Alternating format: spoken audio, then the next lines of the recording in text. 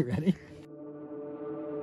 There is a connection between the paranormal, UFOs, and the myths of ancient history. The clues are scattered across the landscape from a forbidden past, maybe even in your own backyard. There is a connection between the true nature of our reality, consciousness, and the unexplained. I'm Carl the Crusher. Let's explore the unknown. What's up, guys? Today is going to be an interesting day because I'm headed up to a place that many of you may not actually know about. Before Skinwalker Ranch, there was another location that was researched heavily for exactly the same reasons. And it's actually closer to where I live. It's only about 2 hours away. And so right now what I'm doing is I'm actually deciding what gear I'm going to pack up to take up to this place because I've never been there before. But there's been reports of everything from paranormal encounters, UFO sightings, mysterious research being done on the property. And it was done by the same people that researched Skinwalker Ranch right before they bought the property at Skinwalker Ranch. There you have it. I was able to get everything, all of my gear compartmentalized and packed away into that one backpack, except for the big metal detector and, you know, my filming tripod and stuff, but ready to hit the road. I get asked a lot, like what equipment I use and recommendations and all that. So make sure and subscribe and turn on notifications because I'm going to be using it all in the next 48 hours over this whole series. And I'll show you exactly how I use it and what I use it for. I gotta be honest with you, I have no idea what to expect. So I gotta go in there open-minded. Anything from the paranormal, you know, there could be shadow figures, ghosts, there could be interaction with this shaman character. What if I have nightmares up there or something like that? I don't know. What if we find more petroglyphs or interesting stuff? There's a lot to do, so we just gotta load up and get up there and see what we find. Before Skinwalker Ranch, there was this location that was owned by Bob Bigelow and heavily researched. And the rumor is that a lot of the stories that supposedly come from Skinwalker Ranch, some of them may come from this location instead of up there in Utah. This place is actually in Nevada, a lot closer to where I live in southern Utah. And the stories are just as interesting as the ones up in the Uinta Basin. So I'm excited to go find out and stay there overnight, see for myself. I don't know why I'm not surprised, but we're actually driving pretty close to Area 51. I don't know about you, but I was unaware that Bigelow actually owned property and did research in a place before Skinwalker Ranch. I didn't even know that this place existed until the family contacted me and said there's more to the story than people know, and invited me to come and check it out. So I'm getting really close now to pulling up on the property. We're gonna see it for the first time now.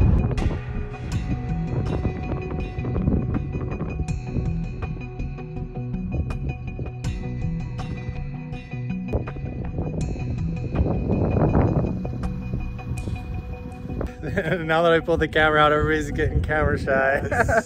We're actually up here. This is Jeff.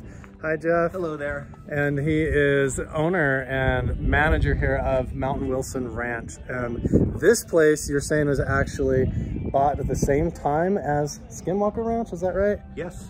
Okay, so we're gonna learn all about that. We're gonna start walking around and taking a whole tour. You're gonna get the whole backstory and the full truth right now. I had no idea that this place even existed, but check it out. It's like an actual old saloon, a hotel, a motel, clear up on the mountains. And if you don't know, this place right here should look familiar to you. I'm going to show you a photo in a minute that actually proves that this location is legitimately associated with Skinwalker Ranch and all the research down there. Okay, this is cool. So everybody's going to be just super fascinated. So I'm literally just going to film all of this as we go. But this is awesome. Is this like a hotel, or what was the original purpose of this place?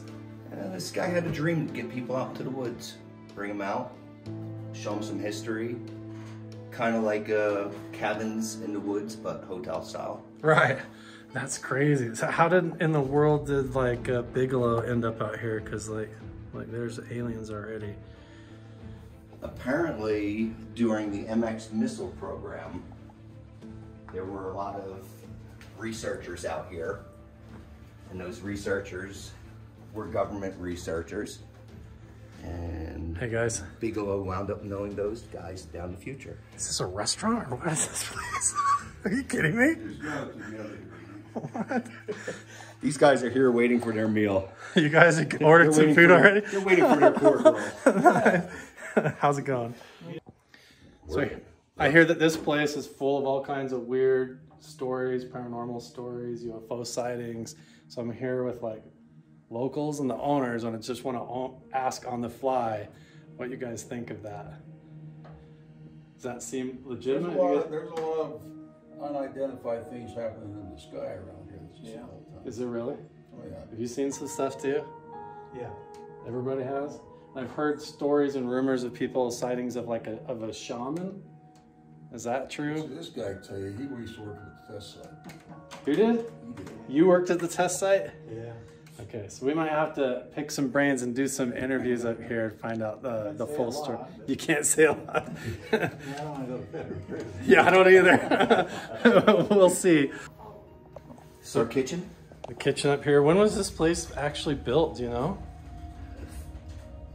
It's an original homestead, so 1840s, 1850s. Really? Was when it really started getting going, but then in the 60s, they got this building going.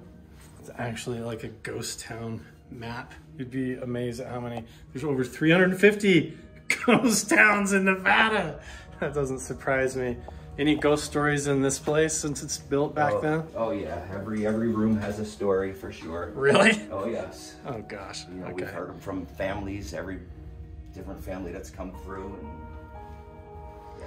So I'm going to be staying in a particular motel room here, and you're saying that this motel room I'm going to be staying in has a lot of stories with it too, or? It would be called our most famous room. We don't privy people up to what that room is about for the most part. So we get a lot of strange stories in the mornings. So you just want to wait and see what happens with me? Yeah, because okay. Myself and Knick Knack, we aren't privy to that. Okay. We don't get exposed to it doesn't happen to you? We've heard from people that were blockheads. Well, I'm a blockhead. Okay. And apparently I don't allow this to go through, but gotcha. Some people that just naturally have it, they tell us some cool stories in the morning. So this mirror over here, yeah. I actually hear that a lot. There's mirrors in particular. Look, oh, there's two. So it's like an infinity mirror thing going. Yeah, okay. So I'm gonna be staying in a room, and they're not telling me or warning me what's gonna happen, but they think I'm sensitive, and so stuff's gonna happen. We'll find out. I brought my paranormal investigating equipment, and we'll find out. And maybe if I can even spend some time tonight over here. Absolutely. Check out the mirrors. It could be an interesting night. I didn't realize I was signing up for this tonight, but that's okay. I'm prepared. I'm prepared. I mean, I'm not gonna lie, this place is really cool, but it does give off haunted vibes. Right. It really does, right? Like, it is so cool, but wow, this is awesome, man. This is so cool. Look at this place. I mean, if there was ever a place where I could see that was owned at the same time as Skinwalker Ranch and had just as many stories, if not more, like, what the heck, dude? Look at this place. This was built when?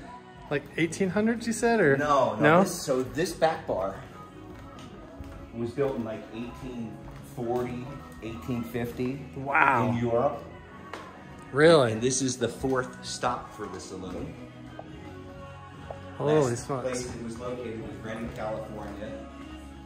And when it left Redding, the gentleman that brought it from Redding to Nevada built all of this to house that.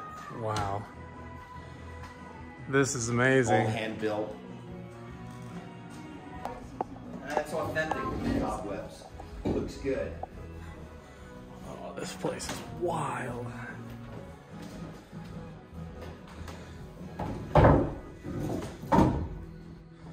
Wow.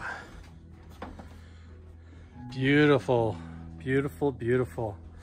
I don't get any negative vibes here. It just feels like old and mysterious. You know, every haunted saloon has to have an old creaky piano, right? Fitting. We'll mess around with that. Jeff, you said that there's some experiences that have been had right here in the saloon.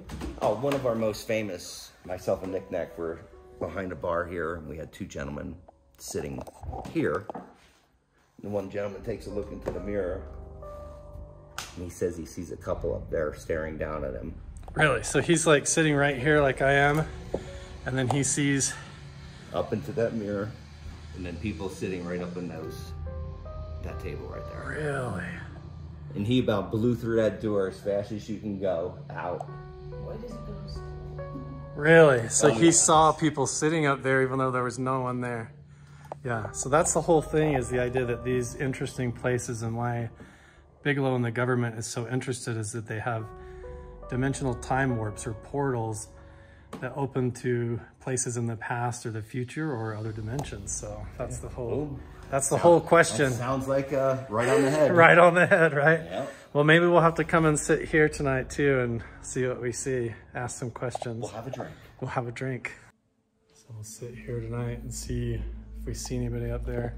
You said there's another sighting in the corner up there? That corner over there, there's a strange little access to a room back there.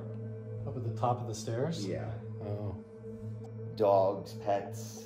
They see little kids, dogs and stuff? Stare up into that corner. Like they think they see something? Yeah. Really? Wait, up here? Oh yeah, where that's walled off. There you go. Yeah, okay. This bathroom here? Yes. And Cowboy there's something. bathroom. She said just something bad. Something very bad. She just sensed some kind of a bad energy. Like, had she eaten something earlier and then went in the wrong restroom? Or no, I'm just kidding. It is entirely possible. into this cowboy bathroom, huh? Oh, it does have a weird vibe to it though. Ooh. I was joking around and then I stepped in here and it wasn't really funny. My intuition got a really funny feeling too. Well, I was joking around and my intuition got a weird feeling when I went in there too, I'm not gonna lie. A lot of unknowns. There's a lot of unknowns. We'll poke around at them and see what we find. Okay, so before Bigelow, there was a previous property owner? The Alfanos. The Alfanos, okay. And tell me about them. Were they Native American family? Or? Unsure if they had Native in their family ancestry. She made these though? But yeah, and that would put her that she was Native because those are made by Native people. So Partial. So she wasn't full-blood Native American. Okay. But she made those Kachina dolls and she actually like lived here then. She lived on the ranch up until probably 87. And then she moved onto her own property up here on Mount Wilson. She passed away about 3 years ago, but she had major history of this place. You know, from alien interactions. The Shaman? The Shaman, yeah. Really? Oh yeah, she had a lot of, I mean, I wish she was around to tell that story. Wow. But she had interactions and they were all Native American themed as well then? No, there was actually she had said interactions with aliens. Aliens, okay. She called it the Patriarch. Really? And the two that were alongside of the Patriarch that she actually encountered. So there was a larger figure and then two smaller ones that came with the shaman? Yes. No, with the aliens. Or with the aliens? Yeah, we're talking the aliens now. So it was a Patriarch alien and two little ones with it, as she explained. Did she describe what they look like or anything? I'm just curious if it fits the petroglyphs I've seen. Gray. They were of gray in color. Really? Maybe blue. But gray. And the only reason I know that is because I saw her paperwork when she was going to get interviewed for the Ghost Adventure show. Oh, really? Yeah. And she told the story in there? We got to see all of her paperwork, but we never got to keep it. Really? And then she died. She got sick right before that show. Couldn't talk about it on that show. And died. all that paperwork is with the show now? Yep. Oh, wow. Yep. But do you know where she saw the shaman or where that happened? Oh, the shaman, almost every time that there was shaman encounters was in the end hotel room in the main building. That's where you're making me sleep tonight. I see what's going on here. Okay. You were gonna test it first. That's right, okay. That's good, that's perfect. I'm shaman bait. That's what these guys are doing to me. They invited me up here to feed me to the shaman ghost. No, You have a connection I'm just now. kidding. No, this is cool. This is really cool. The story, the oral tradition of the place and everything, and where I'm going to be staying tonight is all very interesting, especially that this place was actually purchased and researched right alongside Skinwalker Ranch, and nobody knows about it. This whole place is just full of old cool stuff. Wow. Another old piano. Donated from the local Freemason Lodge here in Pioche. Every time I stop recording, he's like, "Oh yeah, this is a Freemason piano." Okay, I should just have a camera crew follow around and film everything so I don't miss it. But yeah, we're gonna have to spend some time in this building for sure. Forbidden Science. So this is Jacques Valle's book. All right. And so he actually talks about the ranch in this book. Oh, okay. Is this the one that has the photo in here? This is. So, not many photos in this book. And the photo is of that right there, where we're standing. Okay, so it says on our field survey at Bigelow's Mountain Wilson Ranch, Nevada, with Hal Puthoff and Dr. Tim Ryan from August 1996. There they are right there. There's the building. Right there. Dude, nobody knows about this place. What the heck? What the heck? That was on purpose. It's on purpose. There's a time and a place for everything. And now's the time. Now's the time.